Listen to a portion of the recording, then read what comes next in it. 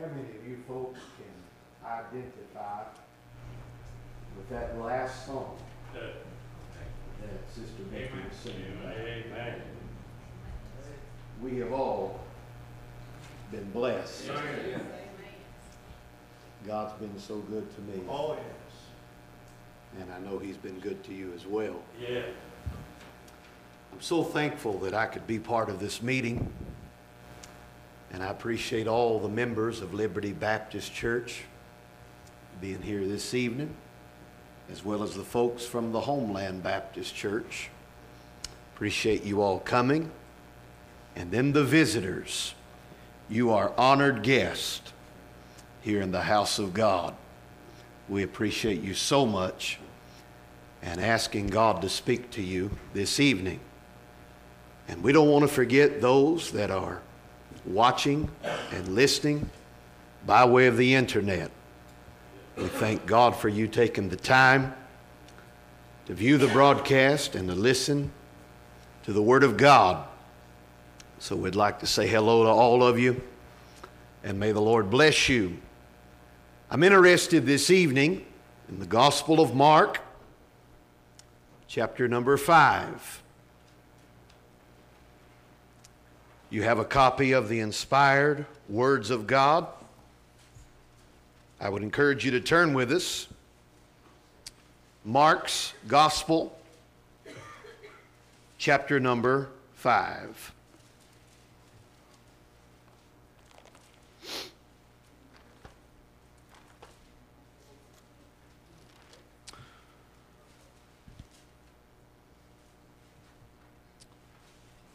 There are 3 miracles performed by the Lord Jesus Christ in Mark chapter 5. Certainly won't take the time to delve into detail in all these miracles, but I would like to mention that in verses 1 through 20, the Lord demonstrated His power over demons. You remember the maniac of Gadara, how that he was crazy and possessed with these unclean spirits, and how that the Lord Jesus cast them out and gave this man a brand new life, demonstrating that the Lord has power over demons. Amen. The second miracle that we find here in this chapter illustrates the Lord's power over disease. We'll look at that miracle in detail in just a moment. But the chapter closes with the Lord's power over death. How He raised the daughter of Jairus from the dead. And the point is that Jesus Christ has all power in heaven and in earth. There is nothing in your life, and there is nothing in my life that is too big for God to handle. He has all power, and I'm so glad that He does. Would you stand with me tonight all over the house if you're able, as we read from the Holy Scriptures? In Mark chapter 5, beginning with verse 21. And when Jesus was passed over again by ship unto the other side, much people gathered unto Him, and He was nigh unto the sea. And behold, there cometh one of the rulers of the synagogue, Jairus by name. And when he saw Him, he fell at His feet, and he besought Him greatly, saying, My little daughter lieth at the point of death. I pray thee, come and lay thy hands on her, that she may be healed, and she shall live. And Jesus went with him, and much people followed Him and thronged Him. Notice this now. And a certain woman, which had an issue of blood 12 years, and had suffered many things of many physicians, and had spent all that she had, and was nothing better, but rather grew worse.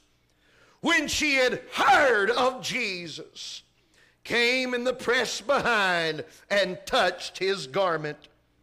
For she said, if I may touch but his clothes, I shall be whole. I like that kind of faith.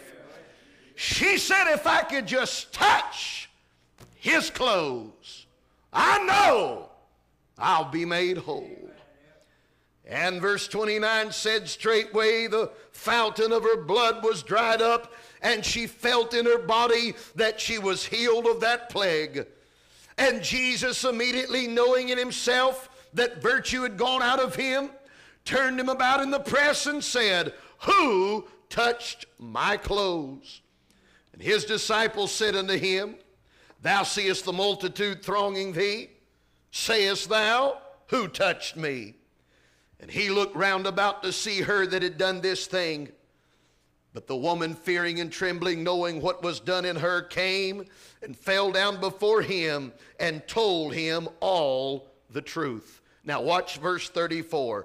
And he said unto her, daughter, thy faith hath made thee whole.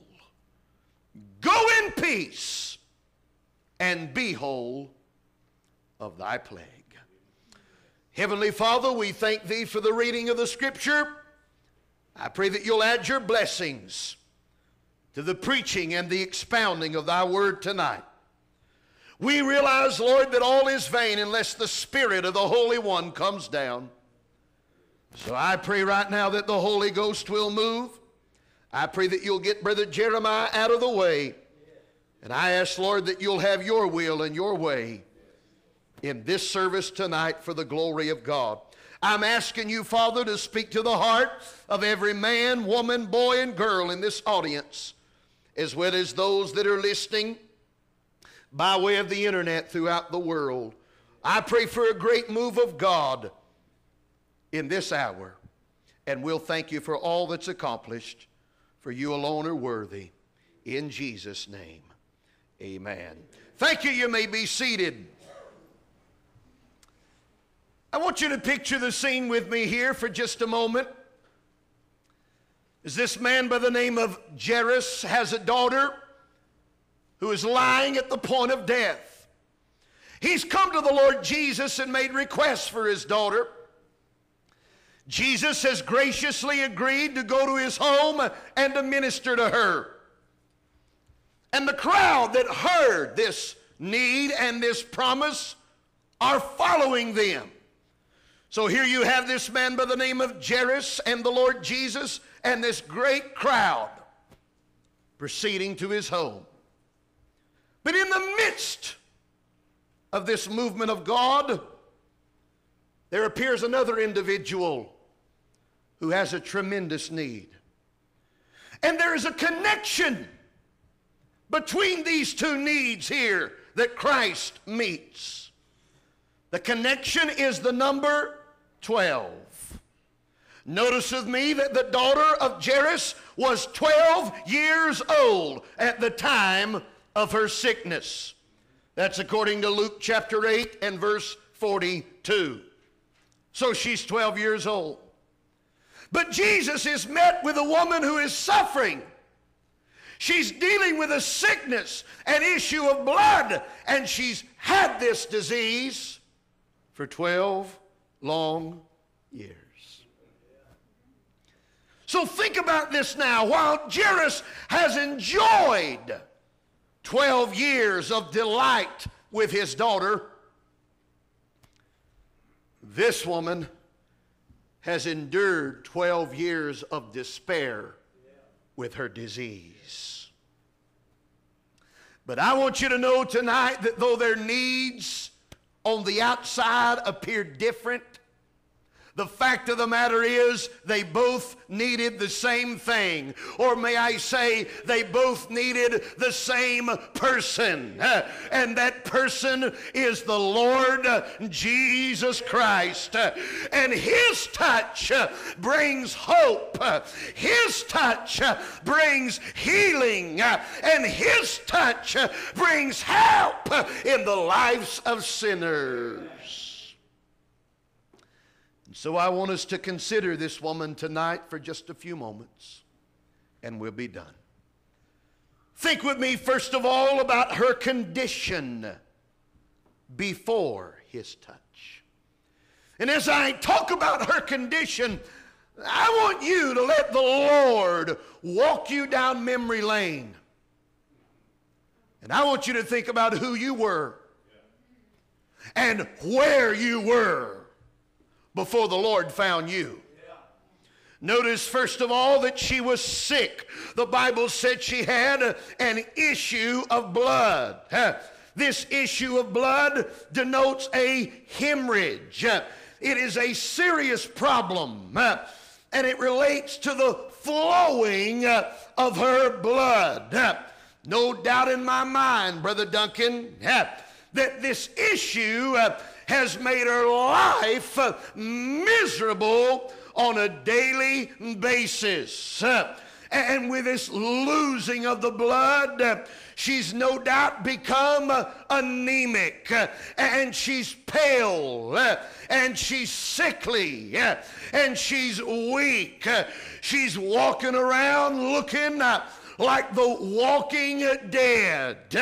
And oh, I want to say this evening, this is not popular, but it's the truth. The Bible says that the sinner is dead in their trespasses and in their sins. And without Jesus Christ, you are weak. If you are without Jesus Christ, you are spiritually depraved. You are anemic, if you will. And you're like the walking dead this very evening if you've never met the Lord Jesus Christ. She was sick and she was suffering. The Bible said she had suffered many things. She suffered physically, but not only that, she suffered mentally. How many of you would be honest tonight and admit when you feel bad physically, it affects you mentally? When you are sick in body, it begins to weigh on your mind, and it begins to weary your spirit. And you think about this woman's pain. It's bad enough to have pain, even for a moment. But after 12 long years of suffering, can you imagine how depressed and how discouraged this woman must have been? She's suffering physically and mentally. And my friend, not only that, she's suffering socially. You don't have to turn there.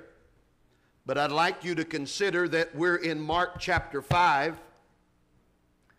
Christ has not gone to Calvary yet.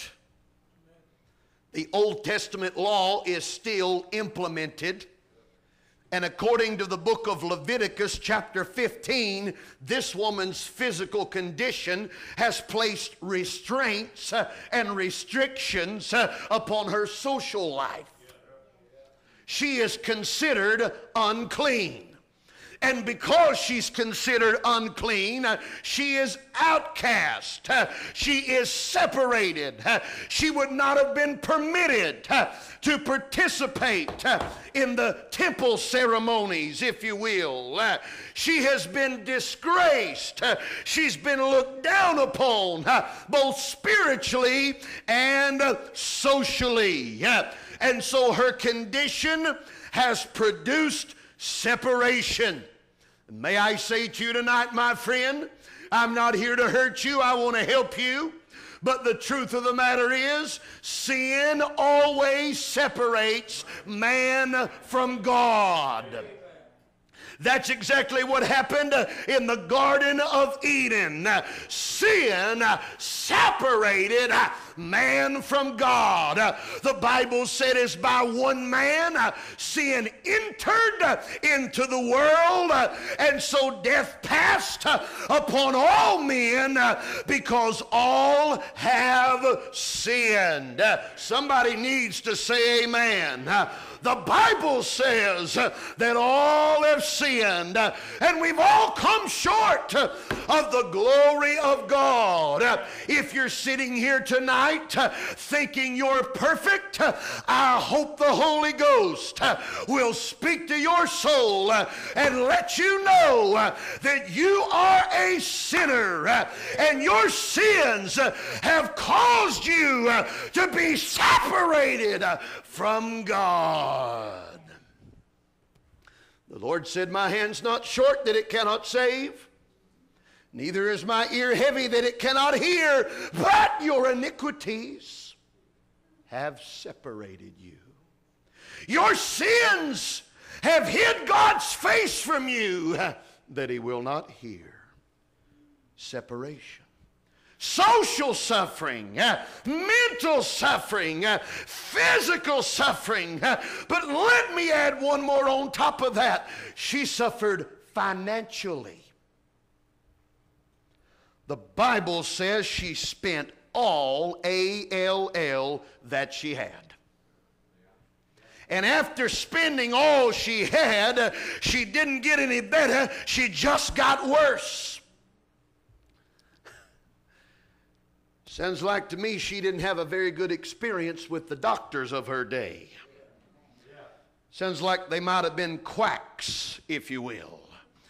I don't think there's anything wrong necessarily with going to the doctor. And even Jesus said, they that are sick need a physician. But my friend, this woman didn't have a very good experience with the doctors. She spent all that she had.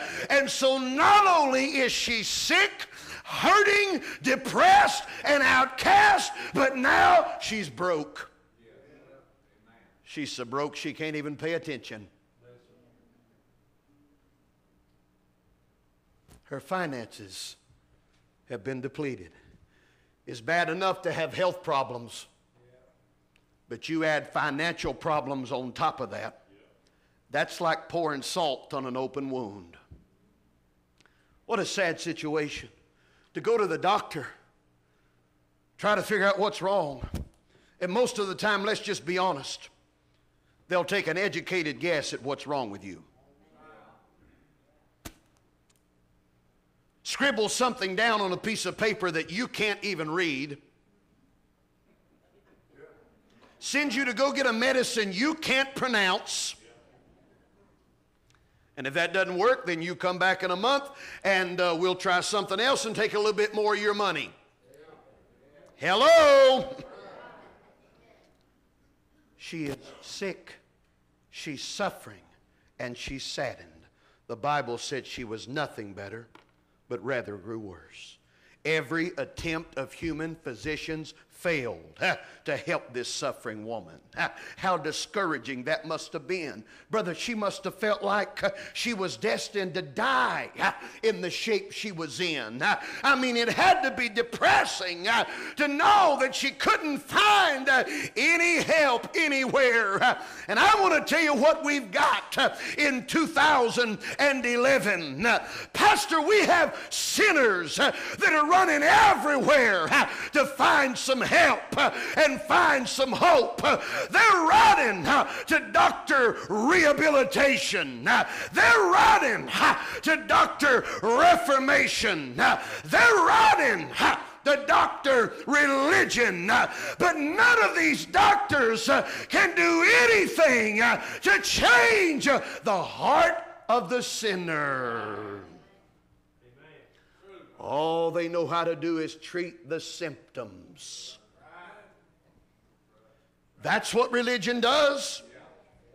Well, you've got to change your clothes, and you've got to cut your hair, and you've got to cover up this and cover up that, and you've got to do this different, and you've got to do that different. But I'm telling you, friend, if the heart is never changed by the power of God, that sinner will not find help, and they will not have hope unless God does a work in their heart.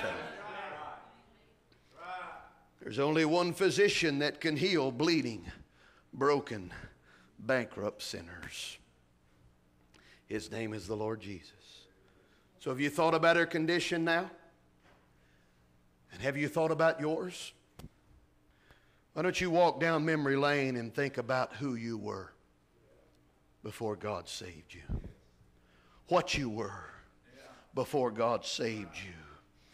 I like that song that said, show me where you brought me from and where I could have been. I tell you, it doesn't hurt us every once in a while to take a look back at our past and to be reminded of the mess we were in before God saved us.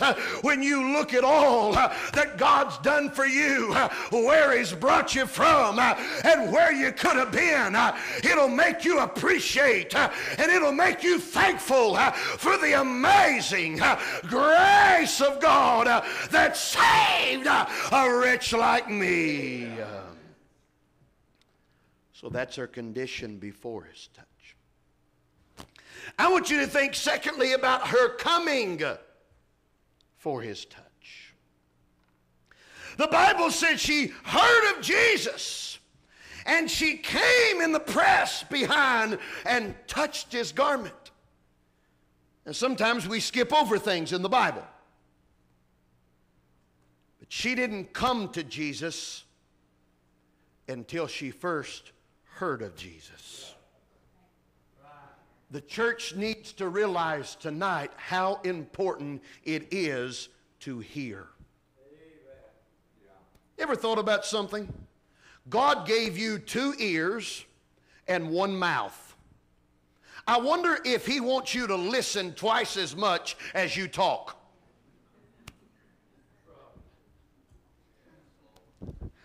How many of us know that we've often failed in that category? It's important to hear. She would have she would have never come to Jesus had she not heard of Jesus. And as Bible believers tonight, we recognize that the Spirit of God is the one who leads a sinner to hear about the Lord Jesus Christ. The Spirit of God brings to us the Word of God, and the Spirit and the Word, they draw us to Christ. You didn't come to Him on your own. You wasn't seeking the Lord. My friend, He sent the Spirit and He sent the Word. And hearing about Christ was the key to being healed by Christ. She heard that Jesus was passing by. Hey, let me tell you something. You know what Church Hill, Tennessee needs to hear? That Jesus is still passing by. You know what this church needs to be telling everybody that we can? Jesus is still passing by. Why? They will never come unless they hear. That's right. Hearing is the key.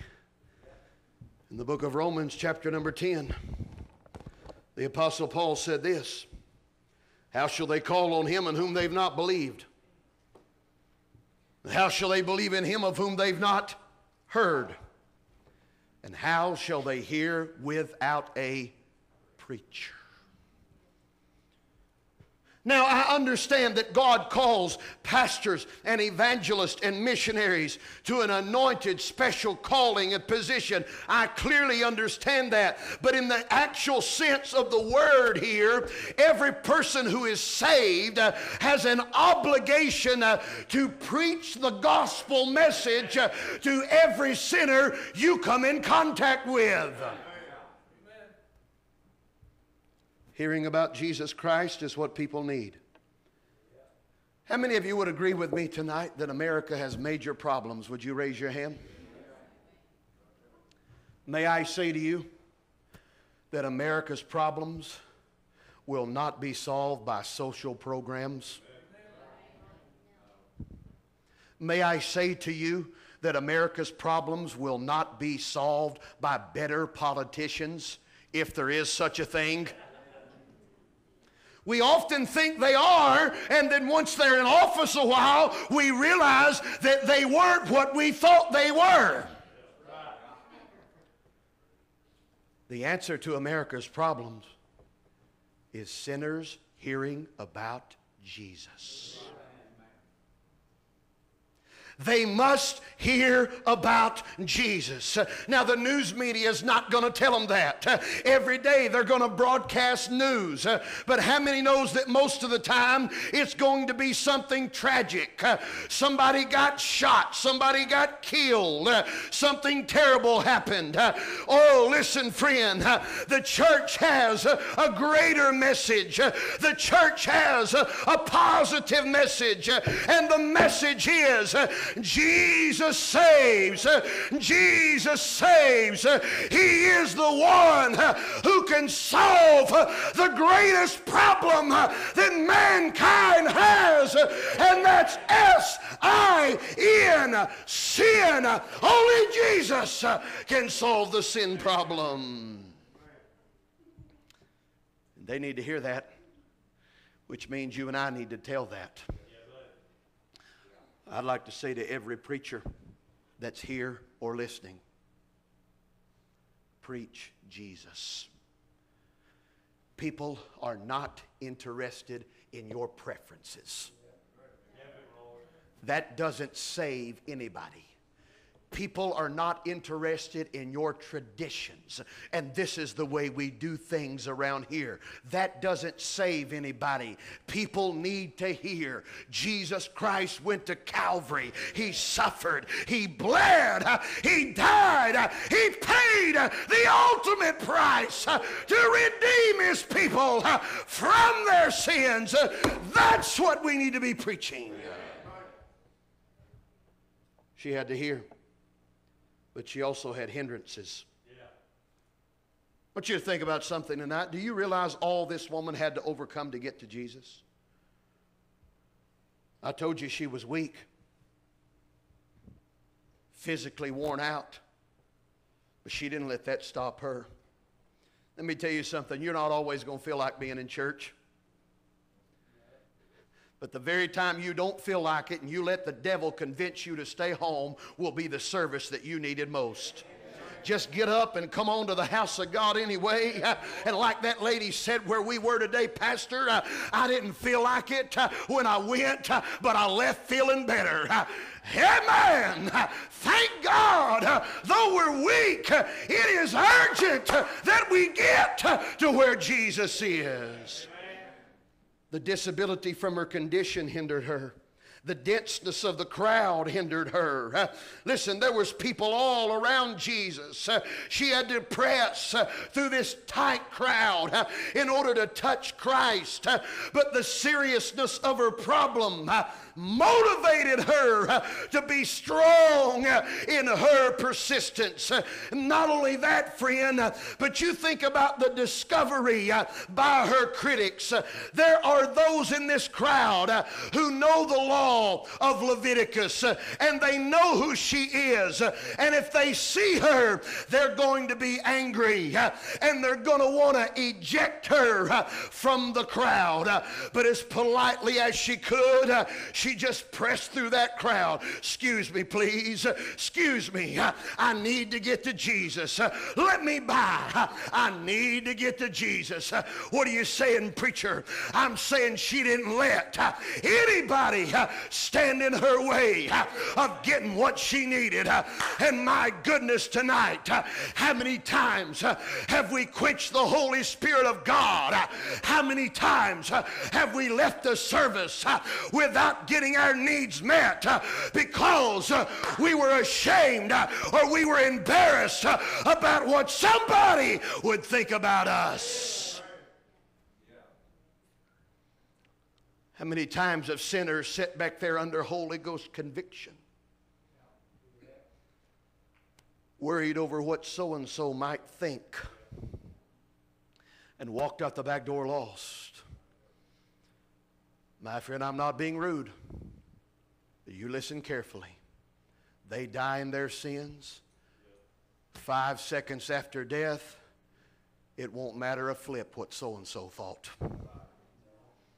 They'll wish they had got to Jesus. And oh, I'm telling you tonight, don't you ever be ashamed to do what God tells you to do. Don't ever be ashamed to testify. Don't ever be ashamed to get up and sing. Don't ever be ashamed to come to an altar. Don't worry about what people think. What people think doesn't matter anyway. It's what God knows about us that really counts this very evening. You've got to overcome obstacles and be persistent. But I want you to think about her hope. She said in verse 28, if I may but touch his clothes, I shall be whole. I like that kind of confidence. I like the fact that this woman didn't look at Jesus the way the skeptics did. She didn't look at Jesus like an ordinary man. She didn't think of Jesus as just a great teacher. She looked at him as the Son of God. Amen. She looked at him as the great physician. She believed, Brother Darren, that he could do for her in one moment what all the doctors of the world couldn't do in 12 long years. And I'm glad tonight that we have a God that can do for us in one moment what the whole world couldn't do for us in an entire lifetime. So away with I hope so, away with I think so. We need some people in our churches, Pastor, who will say, I know what God can do for me. Not confidence in myself, but confidence in the power of my Savior. That's the hope she had. That's her condition before his touch, and her coming for his touch. I want you to notice with me, thirdly, her cure from his touch. My friend, she reached out and touched the hem of the Lord's garment. And Mark says straightway, Luke says immediately, the fountain of her blood was dried up. In a moment she was healed then and there. And I want to tell you that the Lord Jesus always brings immediate remedy to the sinner. How many of you could testify tonight that salvation is not an installment program?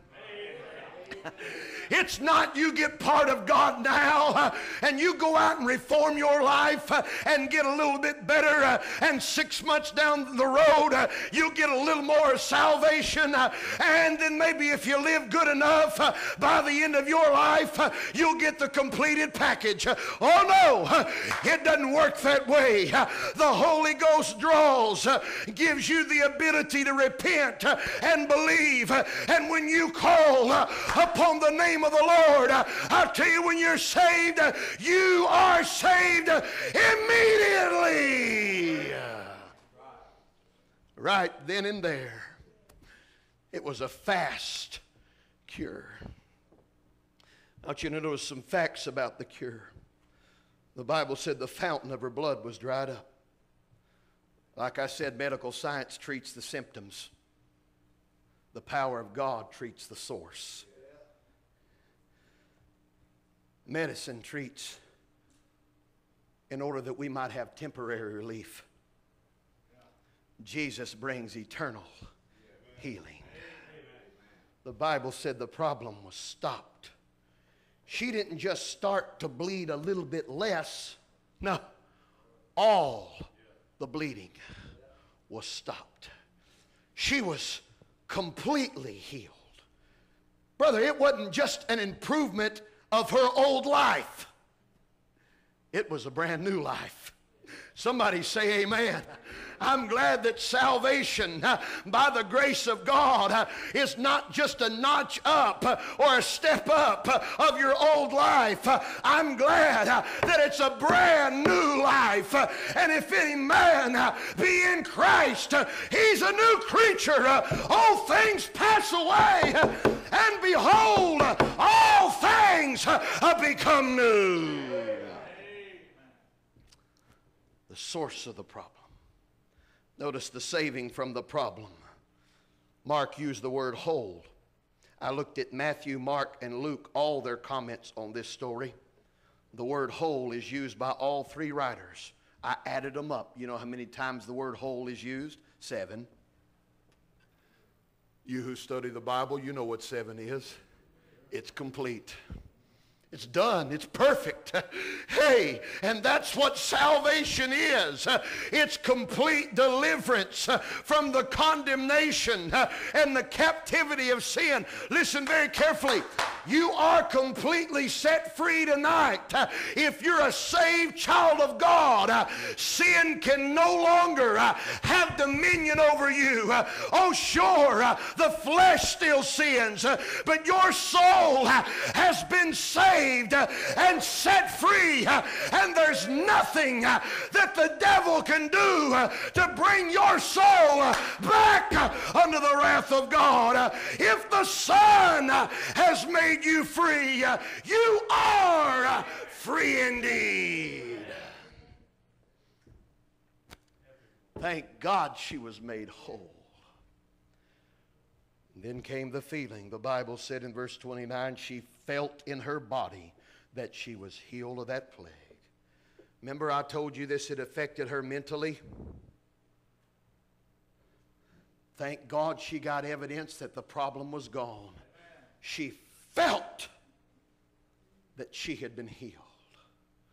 It wouldn't have been complete had she not been able to feel what she had. And listen, don't misunderstand me or misquote me tonight. I know that we're not saved by our feelings, but I do want to say thank God we do have something that we can feel. Amen. We have a salvation that we know is real, and we have a Holy Spirit that can pass by and bless our hearts and let us feel the power of God and the knowledge that salvation is real. But I want to make it very clear that feelings didn't come until after the faith. Some people are sitting around waiting on a feeling. You don't wait on a feeling. You trust Jesus Christ by faith, and the feelings will come after. Amen. Amen. The liberal world today wants to change the feelings of the sinner. Oh, come to our church Sunday morning. You're guaranteed to have a good time. And I'm going to be honest. They probably do. But my question is this.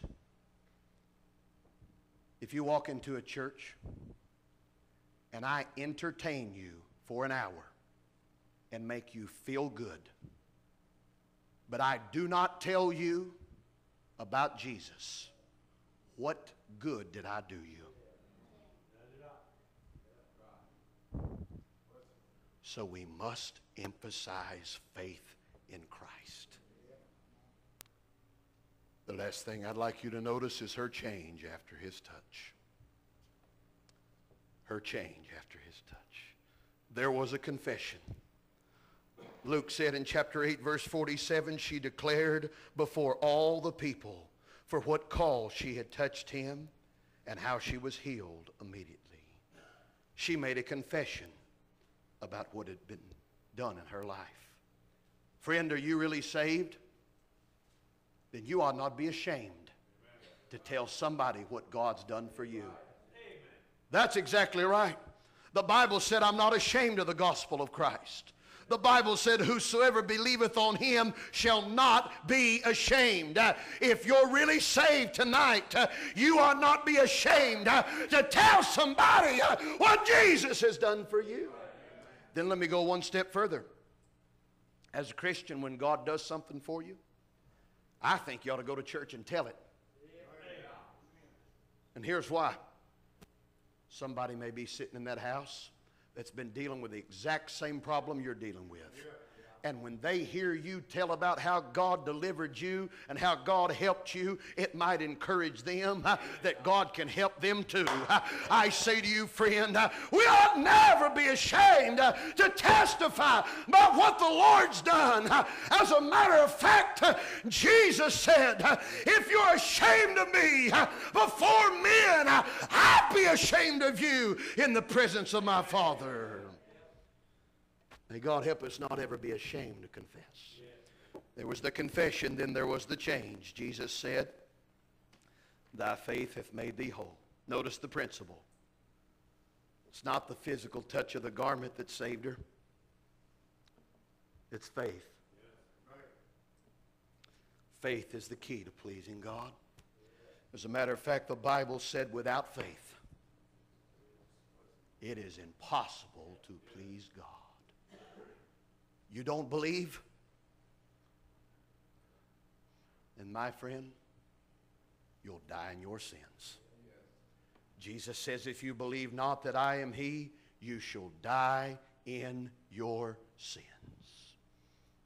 Those who say, I will not believe on Christ, I will not come to him, I will not accept the death, the burial, and the resurrection of Christ, I will not accept his sacrifice for my sins, have no part in the family of God. God is a rewarder of them that diligently seek him. There must be faith. That's the principle. Then there's the peace. Jesus said, go in peace. Boy, I like that. I'm fixing to close, but let me say a word about this peace. Ain't nothing in all the world like knowing you've got peace with God. How many knows that's the truth tonight? There ain't nothing in all the world like being at peace with God. But you'll never know that peace till you meet the Prince of Peace. The world is looking for peace tonight, but they're looking in all the wrong places, Brother Larry. Some are looking in a drink. Some are looking in a bottle of pills.